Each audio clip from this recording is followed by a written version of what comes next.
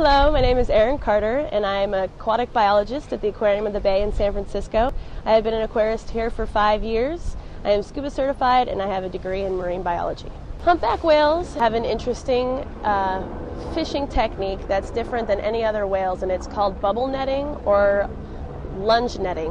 And they will filter feed, as I mentioned before, by just kind of swimming with their mouths open.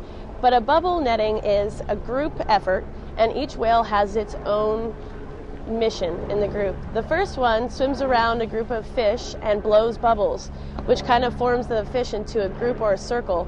Then there are others that make vocalizations or noises, and that scares the fish upward.